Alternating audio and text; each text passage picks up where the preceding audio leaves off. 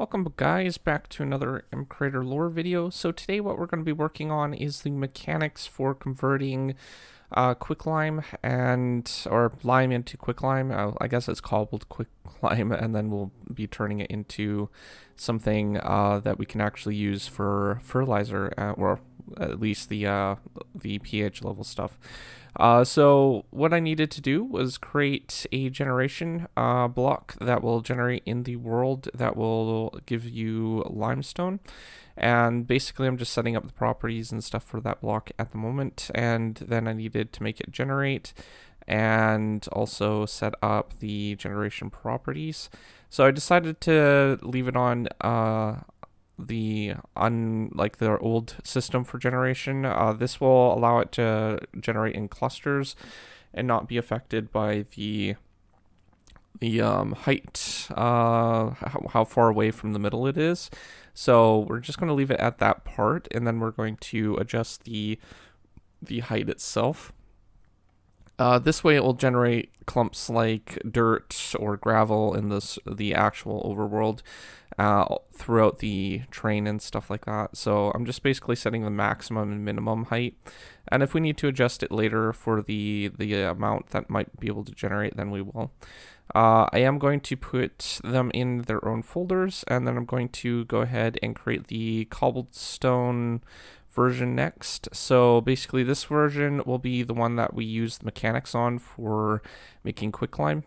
This is generally what in the Edwardian period in England they used to do. So they would basically have all this limestone. They would dig a pit, or if they had a pit already, then they would put it in the pit, and then they would basically mix it in with layers of coal and layers of limestone, like little chunks of limestone. And eventually what would happen is it would reach a certain temperature that would create the quicklime. So that's basically what they did for the farming and stuff in that period. So we're going to be recreating something in that kind of direction. The method's not used anymore, and it was actually quite dangerous because the fumes are very dangerous when you're actually making it. But I wanted to make sure that I had all the blocks and stuff set up first, and then right at the moment I'm working on the Quicklime, so we'll be just calling it that, and we don't need any generation properties. Actually, you know what, I forgot that we need to call it block, so we're going to call it a block as well. And then we're going to make a folder for that. I'm just trying to keep everything organized so it's nice and tidy and everything has its own little place and stuff like that. So next, what I want to do is I want to go ahead and create a new item for Quicklime, and this will be just Quicklime, not Quicklime block or item or anything like that. And we'll just make sure that all the properties are set up, everything looks good. We'll save that, we'll make a folder for it, and then we'll go ahead and we will set the drop property for the Quicklime to that, the Quicklime, and then we will go ahead and set it to drop 4. That should be the same idea as clay, so basically you can take 4 clay balls and make 1 clay block, so we're going to use the same crafting recipe for that. And then I'm going to just look up on Wiki for the properties for the cobblestone, or yeah, I think it's cobblestone. So we're just setting those properties right there. Alright, so all of the other settings are basically set up that I want. I am going to go ahead and just make a few more adjustments for the limestone. I just want to make sure that the properties are the same. So yeah, it's the same as the current version. I am going to have it drop the cobbled limestone though, just one of the blocks. I was going to do a loot table, but I don't think I need a loot table, honestly. And for the other ones, I think we're good for that. So we can start working on the mechanics, I believe, next. So I'm just trying to figure out where the folder is for all that. So I'm going to put the mechanics under believe it's the we're creating the recipe next. So I'm just creating the recipe for creating the quicklime block. So we're going to just select for these. We're actually going to use a tag. I should really start using tags more often. So I'm going to call it the namespace of the block or the mod, and then I'm going to make sure that it's set up so we can create the items and stuff like that. So I'm just basically setting the items, and then this will be the quicklime item that we have for that, and then we're just basically outputting the block itself. And I've given it a one of those display name things, like categories for it. And then all we need to do is we need to go to I believe this one, and we're going to start working on the mechanics pretty soon. I need to make the tag for the quicklime as well, so I'm just basically setting up a tag for that so we can adjust, like basically have the recipe finished. So once we have the mod done, and then I have the tag for that, so we have that all set up. And then all I need to do is we need to start working on the mechanics. So I'm going to set the random tick update, so we can basically enable that. And then we can move on to triggers, and we're going, this is for the cobbled quicklime, or cobbled limestone as well.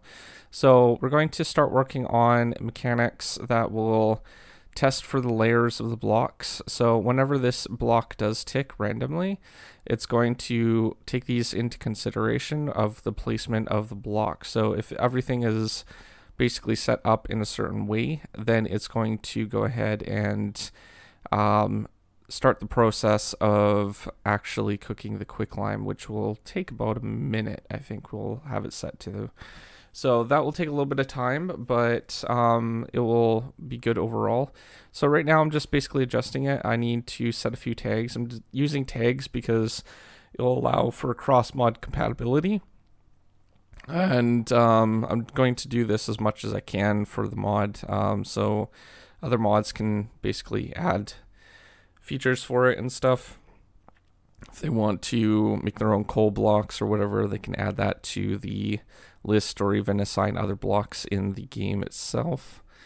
So after that, we need to go back to tags. We need to add a new one for quicklime, and we're going to go ahead and put our coal under this one.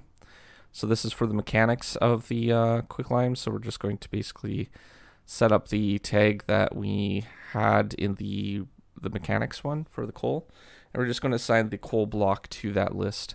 So we're going to also have a couple different layers. So we're going to have like 3 blocks of coal, which is, I don't know how many coal that you'll actually need to make quicklime, but it should be more realistic. And then what we're going to do is we're going to test for a couple different cobbled limestone.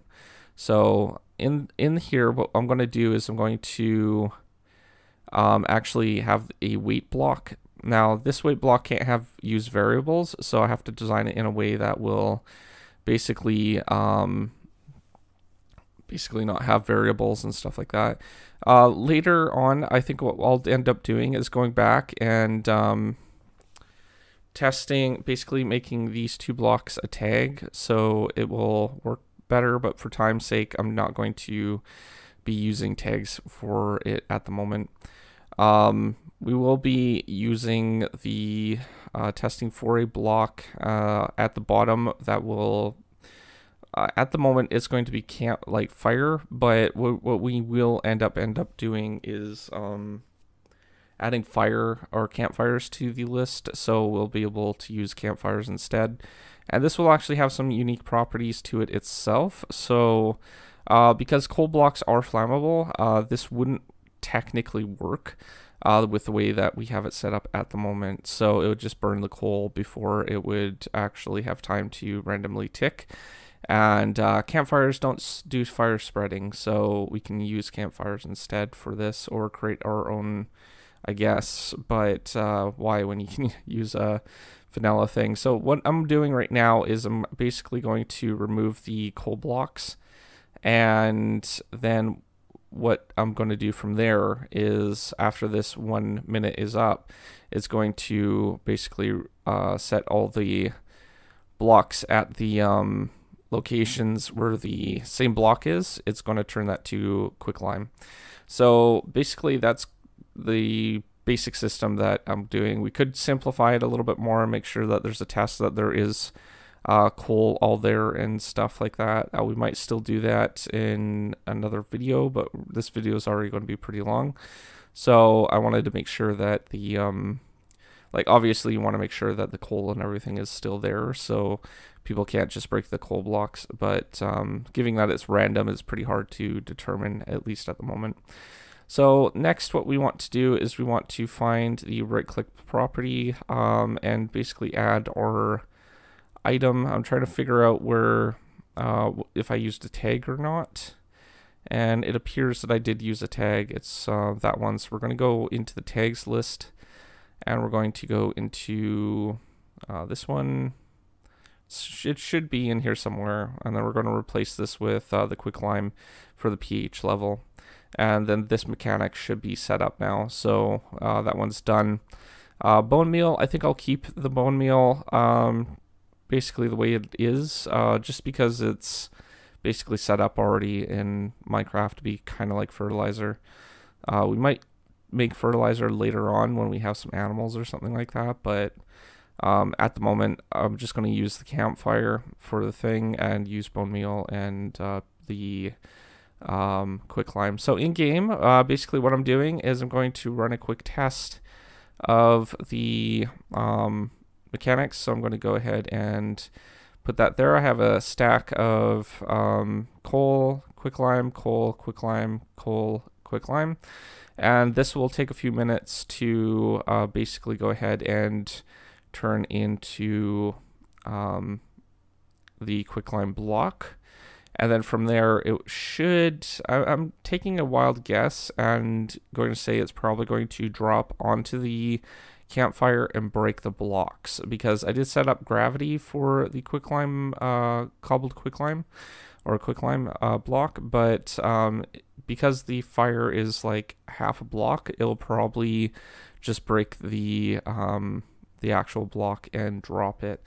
We'll see. I don't think items are actually damaged by the campfire, so it should be fine the way that it is. Again, this is we don't want to use actual fire because it will mess up the entire system, and it will actually cause the coal to burn, unfortunately.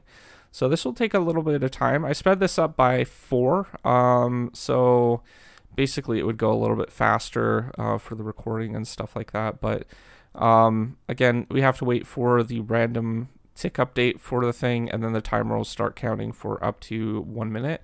So 20 ticks per second, 60 seconds, that's like 1,200 ticks. So that's basically what we're waiting for at the moment. By now it's already basically timing or started the timer and stuff like that, and it should be dropping anytime in just the next couple seconds. So just wait for it, and there we go, it dropped. So it basically turned it into Quicklime and or Quicklime, yeah, Quicklime blocks, and then we can basically place these blocks down, and they have like that different texture, right? So it's more kind of cracked, and then what we can do is we can basically mine that. So I'll go into survival mode, and I'll just test to see if the mechanics for the dropping properties work, and this is important for basically making sure that the mod actually works. So we got 4 from that, 8,